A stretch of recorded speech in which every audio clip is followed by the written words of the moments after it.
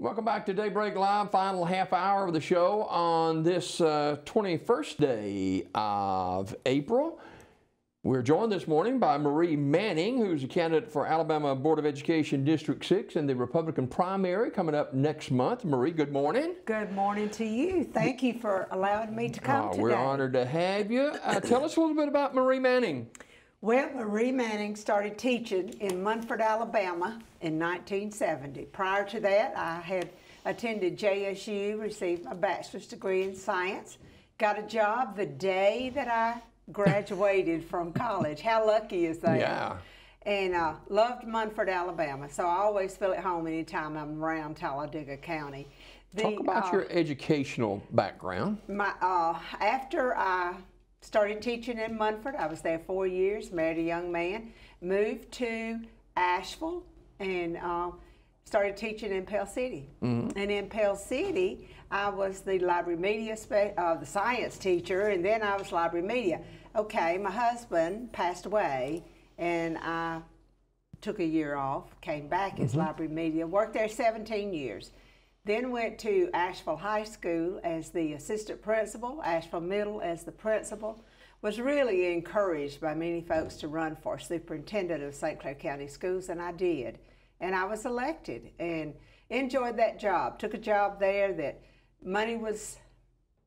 we were in trouble with money, and had $80,000 of unreserved fund balance. Would not even have covered a week of expenses with AP. And I worked 4 years, very careful management, a lot of encouragement from our staff. Our teachers were encouraging. We managed to leave the next superintendent $11 million. So that's quite an increase. It is. And we built 2 high schools and built on to 1 intermediate school. But we had to do it. We had no choice. So we did what we had to do. I've made some tough decisions in education.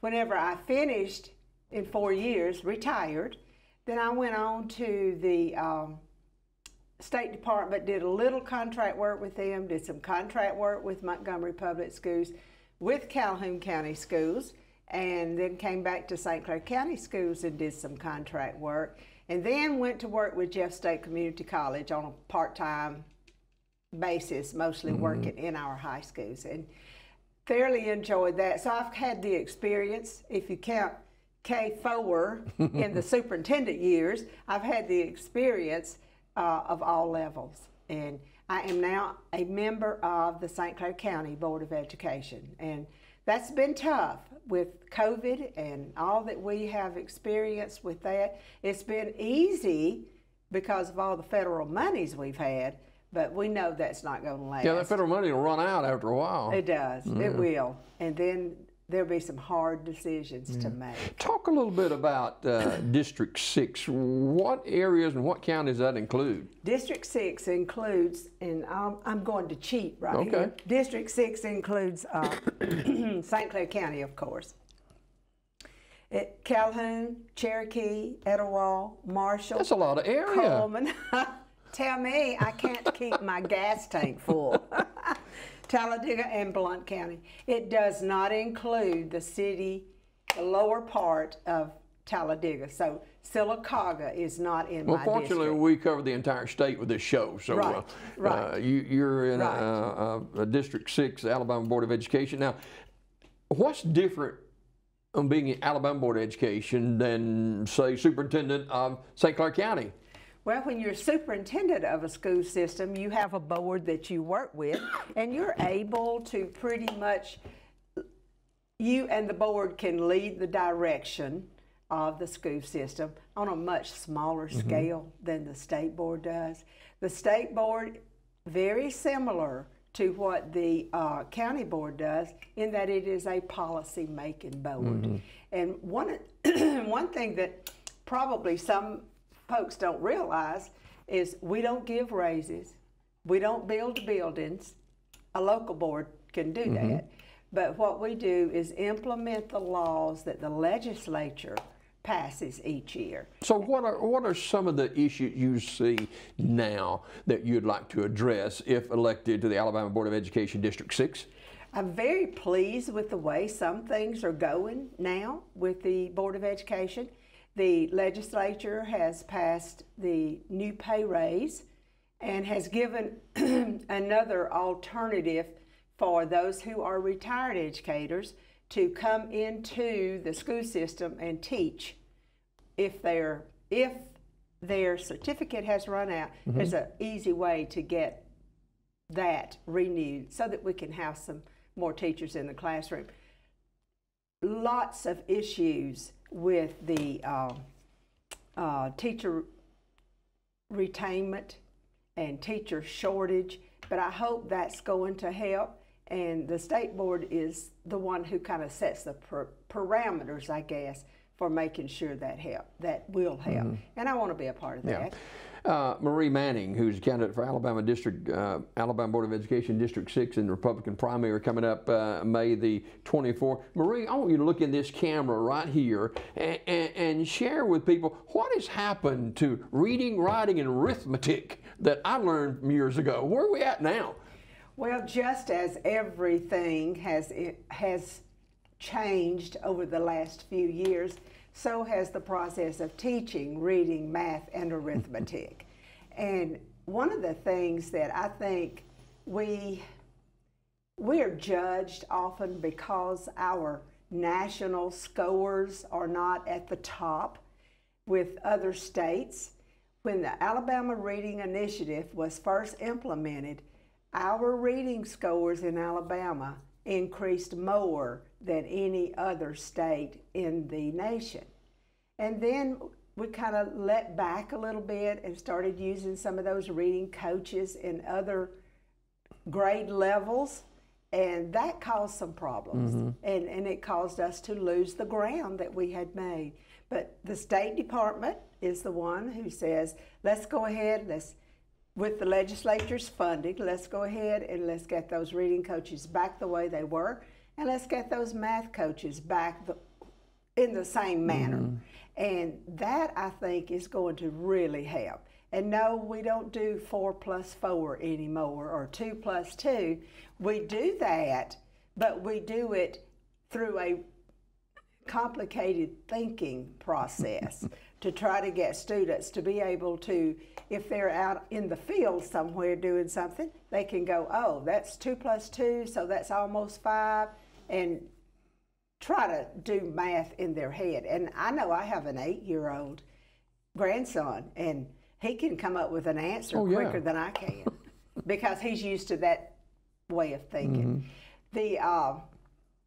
The process that we have for being judged by other states is a process that takes just a handful of students in some school systems and gives them a test. One of the things that the State Department is working on is to make sure we teach the standards that particular test is going to judge our children by. And if we do that, then I think we're going to see Alabama rise to the top. We also, thank you legislators, we also have had legislation passed to put math coaches into the classrooms and to help the teachers teach math the way that students are now learning it. Two things. One, 2 years of COVID. Oh. It just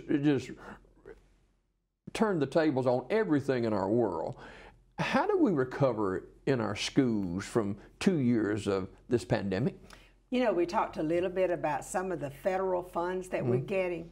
Those federal funds are being used in the summer, they're being used after school, and they're being used to bring students who are at the lowest, based on the data that we have, to bring those students up to grade level. We are doing our best to overcome the cruel nature of COVID. Our students are COVID fatigued. Yeah. Our teachers are COVID fatigued. And our parents, bless your heart, parents, I understand. I sat with my grandchild in a virtual class. I learned some things that day, and it was a second grade class. But parents are just worn out from it. And there's nothing anyone can do. It happened to us. It's the way we respond to it. So we're trying to respond in a positive way to help those students get the help they need and to come. I don't see it happening immediately. I think it took 2 years for us to get where we are. I think it'll take 2 years for us to get out of that. But I do see there's some progress coming.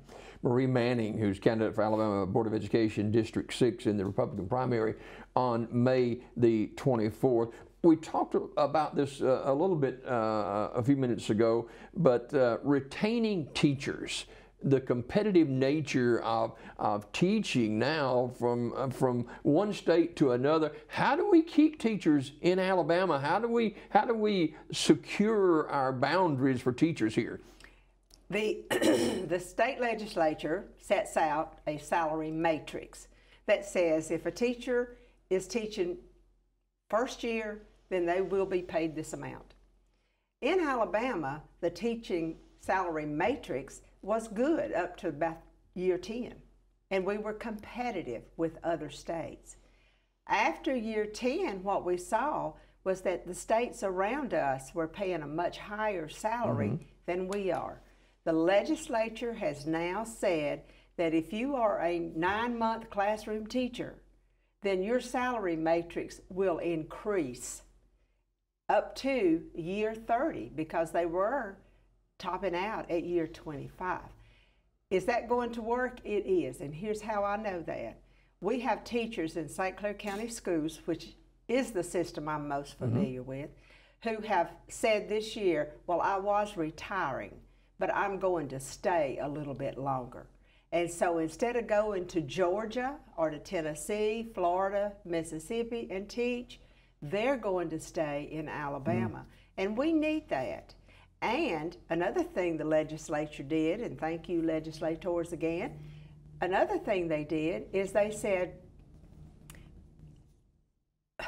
we will make sure that our teachers coming in get some of the benefits as the ones who were in when I was in. And that's that will help as well, because I think there was a thinking that young teachers don't think about retirement down the road, and they were having to wait until they were 65 or 62 if early enough to retire. And so now they can retire at year 30 with full benefits rather than waiting to that age. So I think that's going to help retain teachers and encourage new teachers to come in. But the problem is not so much retaining them as it is getting them. Our colleges are not turning teachers out. That's not very good grammar, but they're not preparing teachers because students are not entering that field. And so I think maybe it had something to do with the benefits that they were receiving down the road. Teaching's tough. Teaching is tough. It's not like it was in 1970 when I went to Munford High School. It's a little different. And I think we'll see that we as veteran teachers need to make it more attractive to young people who are not really attracted to it. Math teachers. JSU only had, I think it was last year, 6 math teachers. 6 that graduated. Well, we can use 6 math teachers in St. Clair County schools. So there is another way to be certified. If you have a degree that is math loaded, then you can take a praxis exam and be certified to teach math. And we have some folks doing that. Before we go this morning, we spent a few minutes with Marie Manning, who is a candidate for Alabama Board of Education District 6, and covers a number of parts of different counties.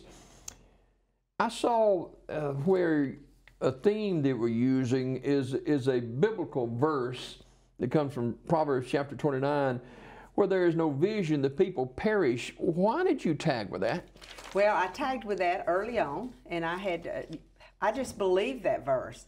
If we don't plan to do something, we won't. And if we don't plan for the future, we won't. And I think that's what that verse is saying. That verse is saying, we must have a vision. Yeah. And I'm hopeful that our vision is getting better, and I would love to be a part of that. Final moment with Marie Manning, candidate for Alabama Board of Education, District 6 in the May Republican primary. Talk to potential voters for the next minute or two as to why they should vote for you on May 24th. I think it's very important that we elect someone who is connected to people and who is connected to leadership. I've had some grand opportunities that as a young child I would never have thought would come my way. Those opportunities have provided me access in areas that will be beneficial to you as a voter if you will elect me to be your state Board of Education member in District 6. I've served on the Alabama Association of School Boards. I have been a member of that board of directors. So I'm aware of many areas of education that can be improved. I'm aware of many areas in the legislature that can help us. And I just think I have a connection to many governmental bodies that will be helpful. But I know many people that are just like you, and I know how to treat people, and I want to be your school board member. I appreciate you for even listening to this program and getting to know me. I've been married 41 years after having been widowed 5 years. I married to Paul Manning, who is chairman of the county commission in St. Clair County. So I have connections with all of your county commissions and many other elected officials. And that's very helpful in trying to get something accomplished at any level of government. Thank you so much for being with us this morning. Thank you, my pleasure. Marie Manning, candidate for Alabama Board of Education District 6 in the Republican May 24th primary election. More Daybreak coming up right after this.